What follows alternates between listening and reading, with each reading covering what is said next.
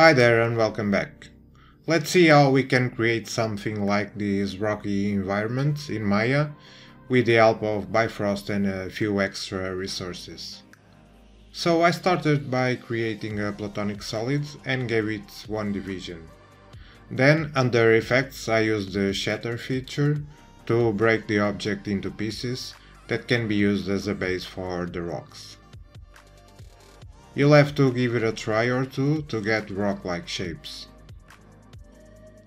So these are my initial shapes. I picked 5 different pieces to work with. The first step is to drag the pieces to a new Bifrost graph at the same time, so they merge into one node. I have a for each loop as the main component of this setup, so we can iterate over all the different variations of the rocks. So inside the loop I'm starting by laying out the rocks in a vertical setup, just for visualization purpose. The top part is where I'm applying a random scale to each piece, with the random value node. The bottom part is for the spacing of the rocks, laying them out in a vertical way. In order to apply the scale and translation, you will need the SRT to matrix, and finally a transform points node. As covered in the recent videos, I am using a mesh to volume to apply some noises and most of all to get a smooth mesh out of it, as our current mesh is a bit messy.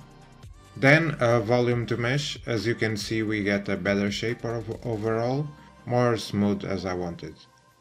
I found that enabling the store level set attribute gave me a better result, otherwise we get jagged geometry. Right here I'm applying a fractal with the displace points nodes, just to change the shape a bit. And for the second noise, just a small scale fractal to give it some detail. Finally, you want to connect the for each loop to the output. The next step is to convert the Bifrost geo to a Maya mesh, as covered in the last video, using the Bifrost geo to Maya node. Then you can duplicate the converted mesh, so you can keep some history in the original one. And also reset the transforms and center the pivot, so you have no issues with the scattering. So in a new graph, drag the new meshes and let's see the simple setup for the rocky surface. This is the result for the front part. And as you can see, I can manipulate the scattering surface and everything updates. We have a scatter points node that will distribute the objects along a given surface. Then a randomized scale and rotation to have some variety. At the end there's the create instances node, and then we bake them. Same setup for the middle ground rocks, this time changing a bit the overall scale.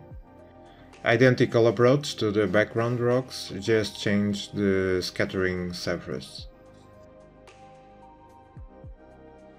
Right here I am just converting the geometry to a volume, so I can get a general shape to grow the vines.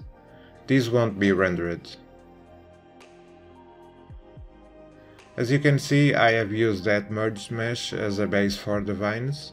Let's see how we can create them using the Maya Lab plugin, which is free. So the first step in this case is to separate the mesh, as it doesn't work so well in combined meshes.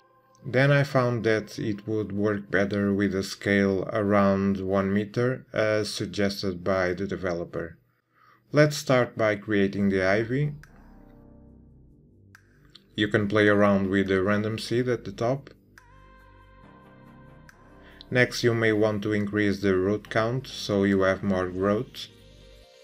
Add some sub-branches. And finally enable the leaves. You can change the leaf count and add the random scale to them. For the UVs I found that you need to enable this Peculo checkbox in order to properly create the UVs. And you can always save your settings as a preset for future use. You can either do this in the main scene or export from an external scene, as I am doing. So this is the final scene where I separated the geometry to get some variation with the color jitter node, more on that in a bit. I created also a render camera. Now the shading setup. The branches and roots have just a diffuse texture, nothing special.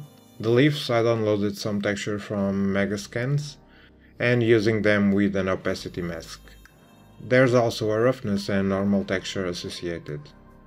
For the base color I am adding a small color correction along with a color jitter to randomize the hue.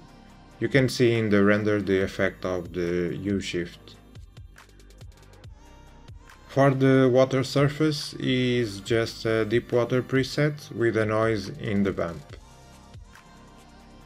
In the background I have a plane with this blurred texture. Now for the rocks I have a mixed material with a rock-like texture and a second one for the moss on top. The first one is just a Megascan surface. And here I am attaching a color jitter node that outputs values between a certain range to control the gamma of the albedo, so I can have some value change between rocks.